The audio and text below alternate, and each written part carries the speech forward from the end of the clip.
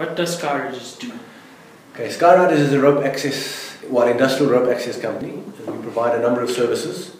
The differentiating factor being we use ropes to move around. So it's abseiling, mountain sort of climbing techniques, but in an industrial environment with ISO standards.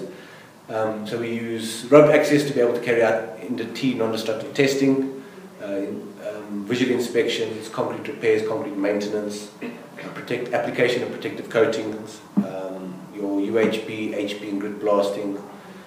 We've got confined space teams that can access confined space or look after other contractors doing confined space. We do bolting, torquing, rigging, which we do at a number of sites. So it's basically any service that people offer with the more traditional means, your scaffolding, your crane with a man basket, TSP, cherry pickers, we just do it off the ropes. Okay. Why does Skyriders do NDT testing? As mentioned before, NDT is just another service we offer off the ropes. There's a huge market for it, especially in your major heavy industries where there's a short duration shutdown, so program is very tight, the budget is very tight, but they're still going to be able to achieve a certain scope of work. With rope access, we can access large areas, especially confined space areas or where there's a height involved, using our rope access techniques, and we can do the NDT or inspections off the ropes. So it's just one of the services we offer off the ropes, and it just makes sense because we can do it. Which NDT test is the most effective? The most effective is a difficult one to answer because it depends what the client wants to achieve or what the client wants to detect. For example, we do a huge amount of visual inspections in the power stations. We've got the guys qualified to do visual inspections, but a visual inspection can only give you so much information, and it can't, for example, tell you if there's material loss. So if a tube, for example, is getting thinner, so then you need your UT wall thickness, which is ultrasonic, where you're measuring the thickness, the wall thickness of an item, which gives the inspector more information.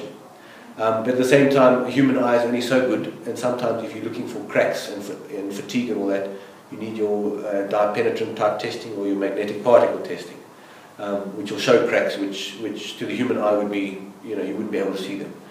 And then sometimes you're looking for flaws in a material which are below the surface. So from the surface it looks perfect. A visual inspection, it looks perfect. Wall thickness, it looks perfect. The dye pen and magnetic particle, it looks good, but the flaw is underneath that. And then you use UT normal ultrasonics to be able to detect those problems. And then of course X-rays as well, which is looking through the structure, but seeing all the different layers of the structure. So it depends on what the client wants to achieve and what you're looking for. Okay.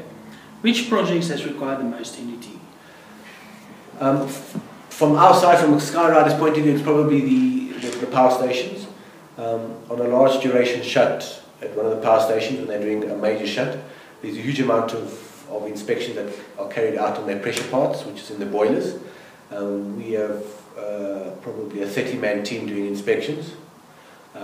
And that's UT wall thickness and visual inspections and a bit of dye pen inspections, mostly in the difficult to reach areas inside the boiler, which saves them a bit of money on access.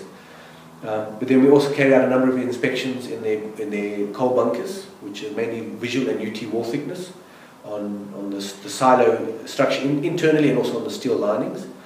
We do the same on their PF pipes, which are the pipes that deliver the pulverized fuel from the coal. Basically is crushed and is pumped through to the boilers, which is burned, to provide the heat.